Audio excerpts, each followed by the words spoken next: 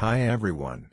Welcome back to my channel. Today we are going to create how to remove background in Photoshop 2022 by easy way. Please watch the video fully and please subscribe to my channel and click the bell icon. Let's get started.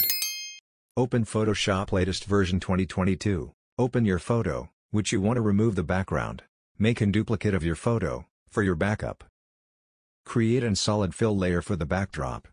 Choose any color you want. Keep that solid color layer below the image. Press Ctrl+F for Discover tab. Search for Remove Background here. Click the Remove Background from the list. Photoshop will automatically remove the background of your image. That's all guys, it's finished. Now you can export this image in JPEG.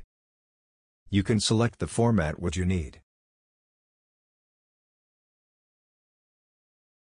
If you don't need with background, then you can close this tab. Hide the solid fill layer, and then you can export now, in PNG transparent layer. Thanks for watching the video. Please subscribe to my channel, and please give comment and like to the video.